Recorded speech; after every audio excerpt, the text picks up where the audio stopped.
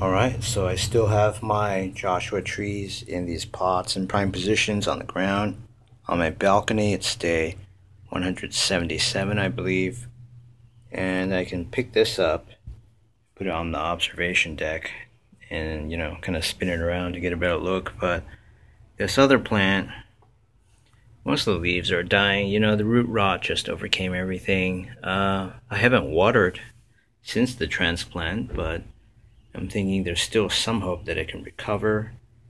And for this other one, it's got one dead leaf, but a new leaf, so it's definitely growing. Here it is on the observation deck. There's that dead leaf. Root rot can be brutal. And there is a new leaf. It's maybe just 2.5 centimeters long. It's good news. It means this plant is on track towards recovery. Only full recovery. I stopped watering ever since the last update, so root rot should be a thing of the past. Plus the relatively new dry soil surrounding the roots, that'll absorb a lot of the moisture.